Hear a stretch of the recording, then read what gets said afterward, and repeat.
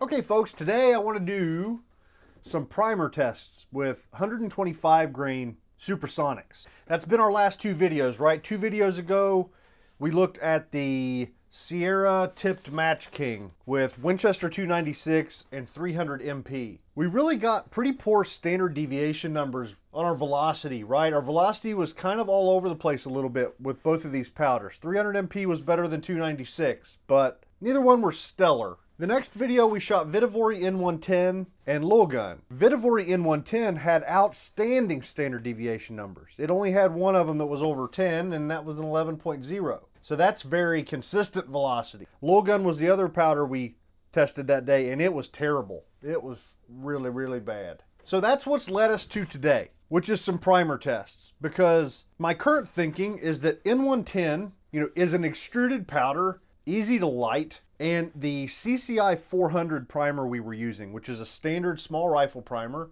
had no problems lighting it off. But with the others, with our other powders, which were all ball powders, spherical powders, it just wasn't hot enough to do the job. That's the current theory, and that's what we want to test today. Is I want to take Winchester 296 and run 7 different primers with that powder. I also want to take Vihtavuori N110 that we saw really good performance with the standard primer, and I want to run that powder with all 7 primers. So that is the basics of today's video. The 7 primers we've got are the S&B small rifle primer. This is a very cheap, inexpensive option. Love to see them do well. Next is the Federal AR small rifle match primer. Third is the Winchester WSR, the Winchester small rifle primer, which for some strange reason, I've never used these. The other 4 are all CCI. These are ones we've got a little bit more experience with. First is the CCI 400, which we've already shot, which is their standard small rifle. The BR4, which is their bench rest small rifle primer. The CCI 41, which is primarily what we've shot in 300 Blackout. This is their 5.56 military style primer. And last is the CCI 450, their Magnum small rifle primer. Now with this 7, I cover just about everything I want to. The only one that's missing is the Remington 7.5. I just wasn't able to get a hold of any in time. So we'll probably test those at some point. I just don't have any on hand. And 7 primers is, quite enough to be getting on with. So if we go back, we're going to use 2 different bullets. So our 125 grain tipped Match King, this is the one where we shot Winchester 296. I want to shoot this exact same combination. And I think what I want to shoot, just to make it easy to remember, is 19.0 grains, which is 0.1 grains above this guy, which was our best group with that powder, 0.95. So, yeah, right in here, we're going to shoot 19 grains. So we're probably looking at 2130-ish feet per second, something like that. Out of my 10.3 inch barrel, that is. So that's our first load. And we're going to stick with the same overall length we had shot in that video, which is 2.250. Only thing that's going to change are the primers. The second, so Vihtavuori N110 is our second powder. Vihtavuori N110, we didn't quite get up to the velocities I'd like to see. We never hit 2,000 feet per second. And I want to jump up a little bit higher. Let's shoot 17.5 grains. So it would have been the next step up on this target. Should get us to right around 2,000 feet per second. And that's also a pretty nice full case of powder. So that's what I decided with there with N110. We're going to shoot 17.5 grains. So with the Spear TNT, we're shooting an overall length of 2.100 inches, just like the last video. So for brass, I've already got these guys all primed and ready to go. I wanted to do that before I turned the camera on so I could focus, didn't get anything mixed up, right? There's a very high chance of mix-ups here with this many components involved, and I wanted to focus. So these guys are all ready to go. This is brand new Gemtech brass. I thought about maybe switching and using some once fired for this test, but I didn't. I don't know. We'll see how it goes. So Gemtech brass with our 7 primers already in there and ready to go is standing by. So that's really it. All of the little things about the bullet and how they seat and all of that has been covered in the last video. The interesting part of this video is going to be on the range and after the range, so we're going to cut this part in the beginning quite short so that we can hurry up and get to the good stuff. So I am going to start out with Winchester 296 and our tipped Match King, and I need to start weighing some charges. So I don't remember back to the videos what we did in those as far as crimp goes. But here, actually with both of these bullets, I am given a little bit of crimp with the Leaf Factory crimp die. Seating like usual with our 4-stir ultra micrometer seating die, and then given light to medium pressure there. It's not enough to make any mark or anything visual that you can see like, oh yeah, there's the crimp. It's just more of the, just give it a little squeeze. I think that's about all I have interesting to say about the reloading process. So let's just skip it and get out to the range.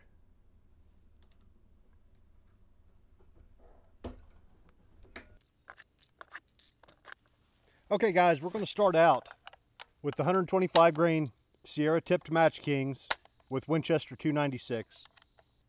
I did just shoot a group of 5 shots just a second ago to get the gun warmed up and hopefully get rid of any variations we might have seen in this first group or two. So the gun's warm.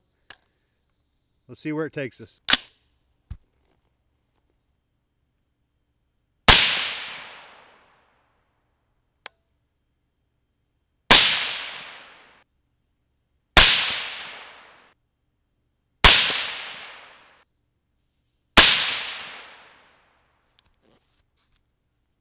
I'm going to go ahead and bring the scope down 3/4 of a minute, and let's go left 3/4 of a minute.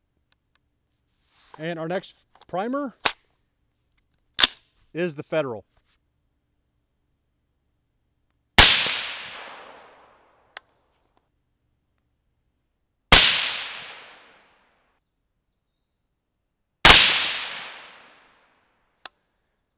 Whoa! Did you guys catch that? I just got a slam fire. Holy smokes. Okay, everybody, let's all just take a deep breath here. Let's just take a minute to chill out. Because no matter what I just said, that was not a slam fire. This is the first bad turn in this video, and there are a couple. This is our first problem of a couple. So I had this double fire, and the very next group, when we were shooting the Winchester primers, I had the exact same problem. I'll tell you what, let's run through these guys a couple times at full speed and then frame by frame a couple times. I'll let you guys see what I see on the film, and then we'll talk about it together.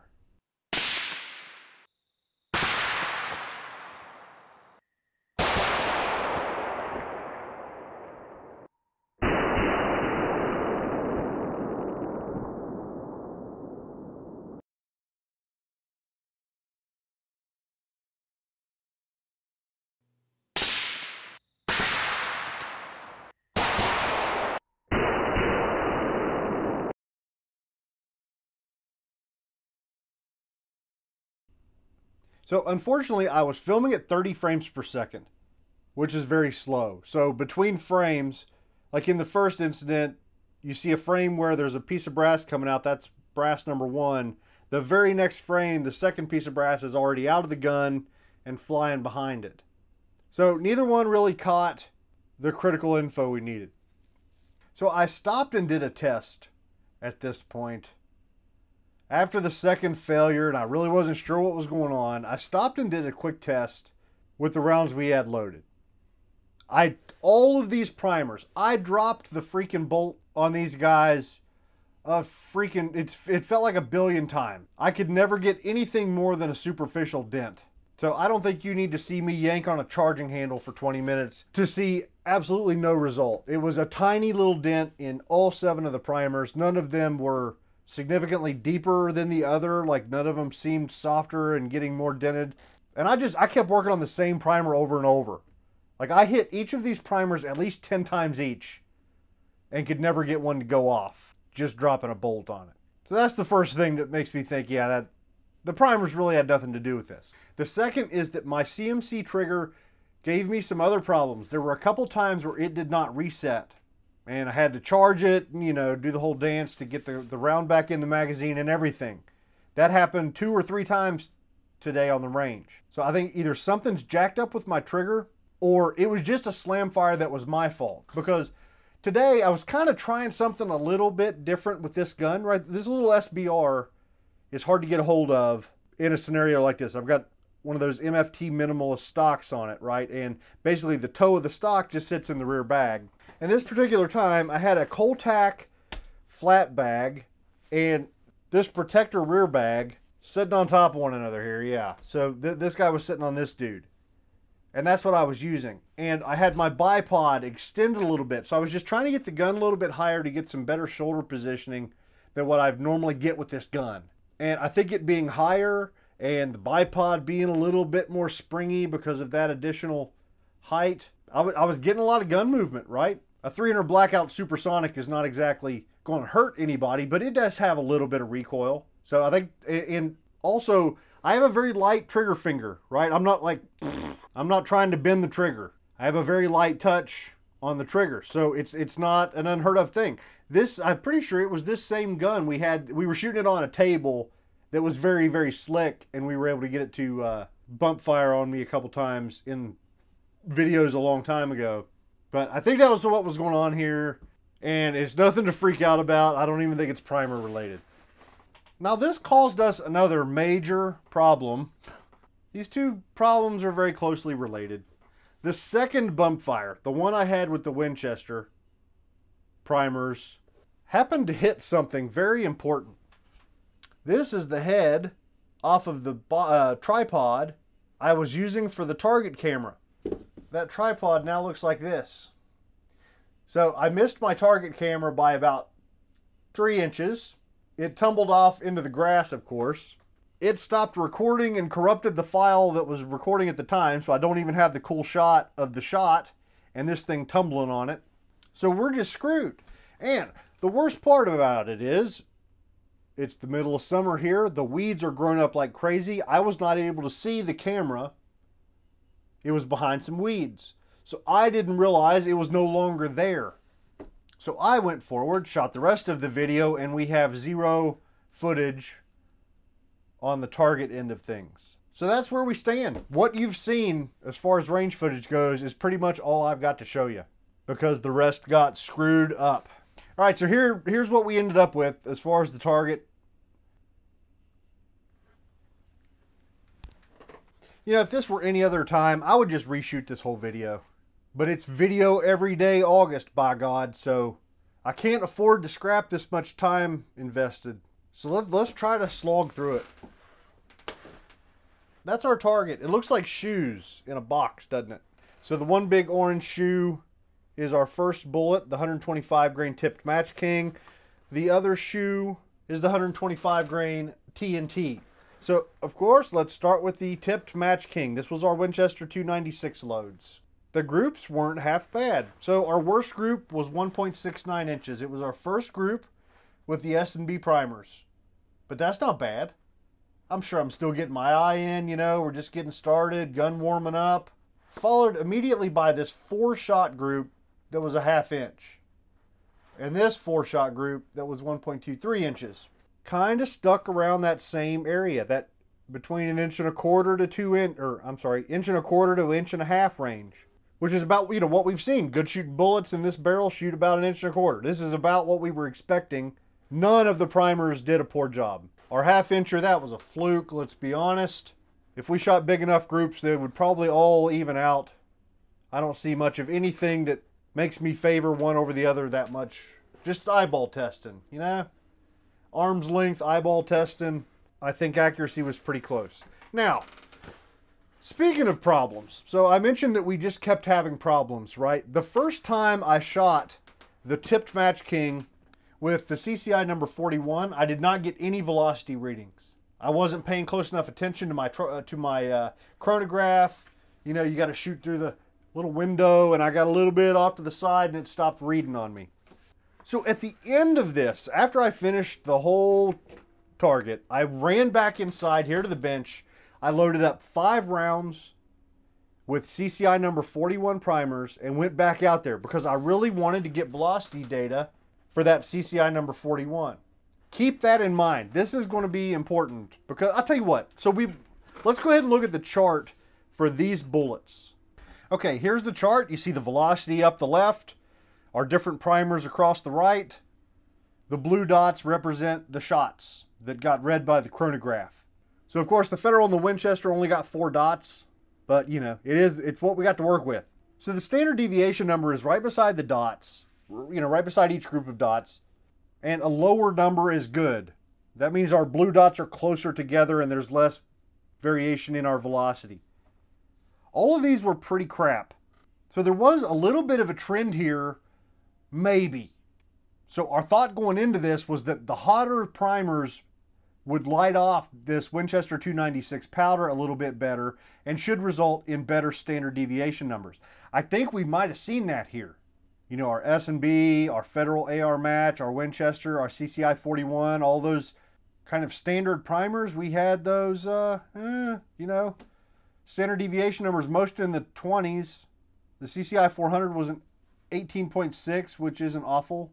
And I guess the CCI 450's number wasn't particularly good. But I guess what I'm getting at is the BR4 and the 41 were the best standard deviation numbers. 450 wasn't great, but, well, if you saw yesterday's 223 video, the 450 is just quickly becoming a bad word around here. We're not having good luck with it in anything. Now, that may just mean we're looking at the wrong things, but it just seems to perform poorly. So, okay, so the other thing to recognize on this chart, look how freaking high that CCI number 41 velocity is. It averaged 21,019 feet per second. The next highest velocity was the CCI number 400 at 2,051 feet per second. That's a big difference, bro. Like that's a ton of difference, man. So the difference with those rounds are, you know, those are the ones that I ran back in here and reloaded. So let's take what we just learned from the chart. Let's look at the groups one more time. So remember our BR, yeah, the BR4 and the CCI number 41 had the best standard deviation numbers, but it didn't really translate here to our 100-yard groups. Looks pretty much the same. And our Federal, which was our 6th worst standard deviation number, this little red number here is the rank of standard. Federal and Winchester were our 2 crappiest standard deviation numbers, and the Federal shot that group. So if we then go on and add in the fact that the 5 rounds that I came in here and loaded up later, then go out and shoot like 70 feet per second faster than anything else has, I didn't come in here and screw up the powder charge that bad. There's no way, right? I didn't screw up overall length that much. So I think there are larger forces at play. We're messing with these primers, which is a minor variable, but we've got major variables that are affecting us. So you take those 5 rounds that I ran in here and loaded really quick, that would be the temperature of the components. You know, they were in here inside of the nice 70-degree house. Outside on the shooting range, it was 90. You know, it was a warm day. It was super muggy. We were expecting storms, so maybe the, you know, low pressure was coming through or something. So whether it's the environment or something else, I think that we may be on a wild goose chase. You know, which is good. You know, I guess that's good. If we can establish that, yeah, the primers don't matter that much, that's an awesome thing. You know, this isn't a waste of ammo just if we find out that none of it really freaking matters, because that would certainly be good to know. Let's move on to our 125 grain Spear TNT. The groups were a little bit worse. Our worst was the CCI number 400 with a 2.34 inch group and a 2.31 inch with the Federal, which kind of had this guy. Like here was and if we go up the shaft to the tip, or perhaps the head, that little guy, what the heck was that doing? But overall, you know, okay-ish groups, 1.5 to 2 inch average, something in that range. Kind of like our other bullet. The groups are similar sized. You know, they changed and morphed around a little bit, and we had, you know, different velocities. The BR4 especially tried to put together a nice group, you know, stacked 4 over there. So that wasn't bad. That was our 2nd best group with that bullet. There was our best, a 1.28 incher up here with the S&B. So group size with 5-shot groups here, you know, looking at, you know, it's what we got to work with. I'm not seeing a whole lot that would sway my opinion on the accuracy side of things. Now, the chart for this powder is a whole lot different. Look at that pretty thing. Look at that pretty thing. So, you know, that's one of the main reason we tested this powder. It's because it gave us very good standard deviation numbers in previous testing, and we wanted to see if that held true for all primers. which really makes this a fascinating target. I mean, it's clear as day there, right? Our four lower numbers, our four lower, you know, the four primers on the left, those blue dots are stacked pretty nice and close together there. All of the standard deviation numbers are single digits between 5 and 10. So powder burning well, giving us very consistent velocity numbers. As soon as we jump up, the BR4, the CCI 41, and the CCI 450, it immediately opens up. The 41's not too bad. That standard deviation number of 12.1 there wasn't too bad. It kind of stacked three close together and then had two that opened it up a little bit. But for some reason, this powder just really did not like the BR4 or the 450. So if we back out here and look at both, you know, both charts, they don't have much in common. Those cooler primers worked with, you know, Vihtavuori N110 better. So we really didn't have a whole lot of velocity fluctuation.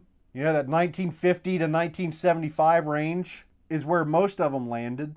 So I would be really fascinated to run this with some more extruded powders. Trying to think what our extruded options are in 300 Blackout. Reloader 7, IMR 4227. There are a couple. IMR 4895. It would be interested to run those because, you know, if this holds true, then I need to leave. You know, I shoot a lot of CCI number 41 primers. That's not really the best choice. I'd be better served to either go with the 400 or one of the other cooler burning options, perhaps. And over with Winchester 296, I mean, I guess it's exactly the opposite. You know, the cooler primers definitely did look a little crappier, and BR4, 41, and 450 look better. So I'm thinking what I may end up doing, sticking with CCI 41s for the ball powders and going with the 400s or one of the other brands for my extruded powder work, I guess maybe. Does that cover it? I feel like there's some major thing I'm forgetting to talk about. If you haven't been keeping up, so we did a 223 primer test video yesterday. Today is this 300 Blackout primer test video, and then tomorrow is going to be another 223 primer test video.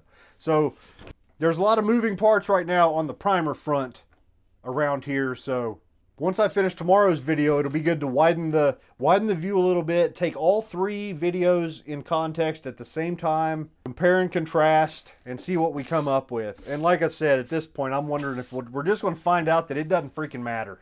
You change some minor thing, and the gun wants another primer. You think you come up with a rule or a general guideline, and then the very next group completely blows it out of the water. So this has been frustrating, but in, I guess, a good way. I didn't really like all of these bull crap that I had to deal with in this video with the tripod and the chronograph, but we made it through in the end. So we weren't even on the range long enough for me to give the basics information about the gun or anything. I will have an extensive list of parts and links to go buy stuff and all of that crap down in the description. Make sure you check the description if you got any questions about any of the crap we used today. If you'd like to support the channel, you know, maybe chip in $1 or $2 to the tripod budget, head on over to patreon.com/reloading. We are up to, we're up to 58 patrons already. I'm freaking blown away. I only set it up like 2 weeks ago. So thank you to everybody who's signed up. And for those of you who haven't, get your butt over there. Pledge $1 a month or something. Come on, join the party. I'll see you guys tomorrow.